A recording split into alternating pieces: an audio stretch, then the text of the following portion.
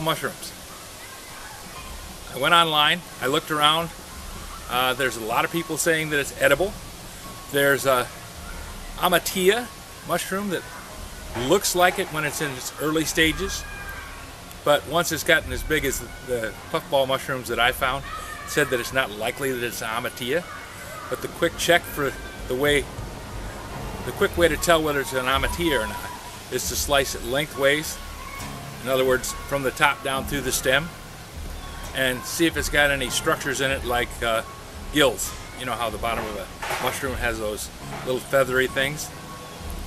If it doesn't have those, then it's not an Amatia. I sliced it open. I'll show you pictures of it later. I sliced it open, looked at it. It looked okay to me. Smelled it, sniffed it, checked it, went back online, checked again. Looks like a puffball mushroom to me. So I cut out 3 small slices of it and fried it up in butter and ate 1 slice. We'll see what happens.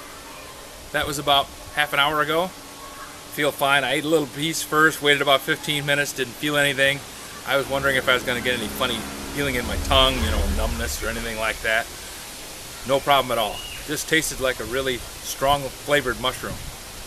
So after about another 15 minutes, I tried the rest of the piece. So I've had maybe 20 grams of mushroom altogether. If I start hallucinating, if you see me trying to walk on top of the garage, you'll know it's not a good thing to eat. But right now, it seems to be fine. Put the rest of it in a baggie, put it in the refrigerator. We're going to wait till this afternoon, make sure that I'm okay.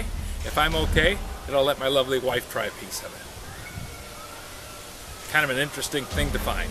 Foraging in the backwoods behind the house.